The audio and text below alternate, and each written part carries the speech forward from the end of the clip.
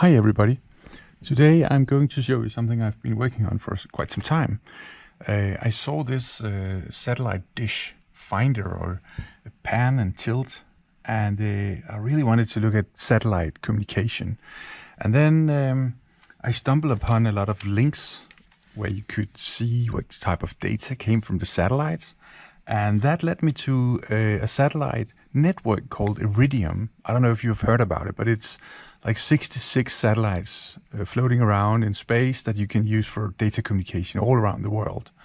And then I found out that the International Space Station also uses radio frequencies and send images occasionally to ground, to Earth. And if you have a radio, you can pick them up. And then I found out that if you have a phone or on your PC also, you can find programs. So you can find ISS, and you can see you've got 2 minutes when it's passing by at 4:23 Thursday to get that image out of the air. And the image is transmitted in a protocol or a method called SSTV. I think it stands for Slow Scan TV.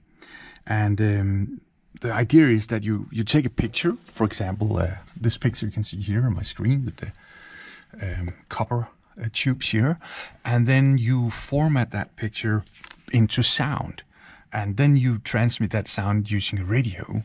So I went online and I found on AliExpress or eBay a very cheap model called Baofeng, and it costs, you can see, $20. And I actually have it here, the radio. And the only thing you have to do is you have to convert that picture into sound and then put the sound into the radio. For example, if you have here, you can see there are two holes. One is for mic. The one at the top is a speaker, and the one at the bottom is the microphone. And then you need to have a cable like this, the jack cable. But because we're going into the one at the top, no, it's a microphone cable. That's right. So you only need to have, I have one here with this type of jack in both ends. And then you plug it into your Raspberry Pi, if you have such a one, or your PC.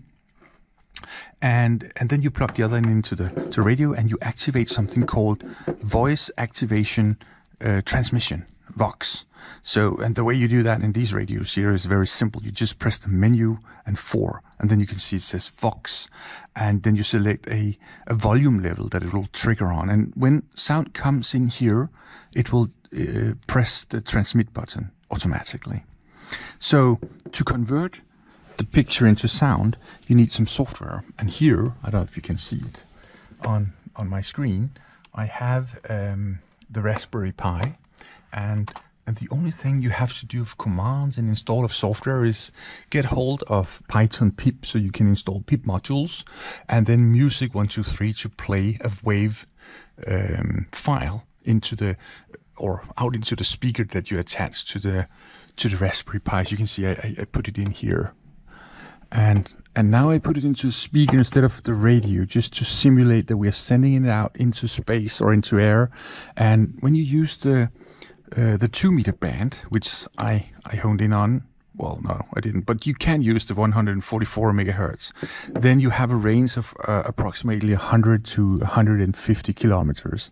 So you transmit that, and then you receive it in the other end, also with a radio of some sort, and then you put that signal into your computer to simulate that. I have a headset here where we will take the microphone and put here, just like if we had a radio receiver, an extra one. So to convert the picture, very simple. Just install the music123 and then pip, so you can do the pip install PySSTV. And when you've done that, you connect the radio, and then you only run the Python-m for module, PySSTV, forget all this, and then you just add an image and then a sound wave file that you will get out of that command. When you're done with that one, you play here, this amixer here I have. I don't know if you can see it. It's just to set the volume to 100%. But then you play it with music123 and then the wave file. It's that simple, really, it is. I will show you how it looks here. Let me see if I can find the start command. Here we are. So start and then image. That's a script I made that just runs the Python command. It will start converting the image, and then it will send it to the radio, and in this case it'll be the speaker. It will be received in the other end with a microphone here, and then I have started up a program here on my computer called SSTV, and then we'll see this image down here that we are converting and transmitting if we can receive it again. And I will go to this RX tab here, and let's see how far this one got. Oh, it's not finished converting yet, but it will be in some few seconds. There are some settings in this SSTV that you can poke around with, but you can see here it says RX mode, auto, and you have different ways of transmitting the image. I actually created a website over here so I can upload it to the Raspberry Pi and select different modes here. See? It's not that important. Oh, it's done, and we can hear now. See? The sound is coming out. It's being transmitted automatically. And let's see here in the RX if we start receiving anything. No. I think I forgot one thing. Setup. And then select the microphone. Well, it's selected.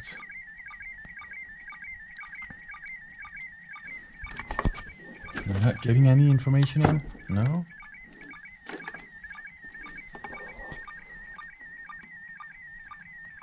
Let me just try that one more time. Hang on.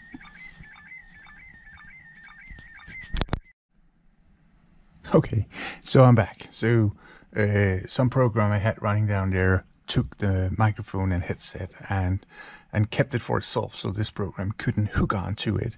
But right now it should be ready again. So we go to the receiver part. You can see there are some data here. It's converting the image, as you can see here, and we're waiting for the conversion to finish, so it'll be transmitted via the loudspeaker again. There we are, and let's see if it works now. Yeah, it does. It's hard to see here, but it starts with a lot of white lines here. It's drawing every line for itself. You see?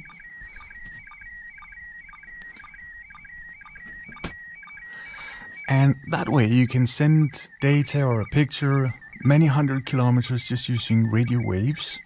This Baofeng radio called UV-5R is transmitting with, I think it's 8 watts.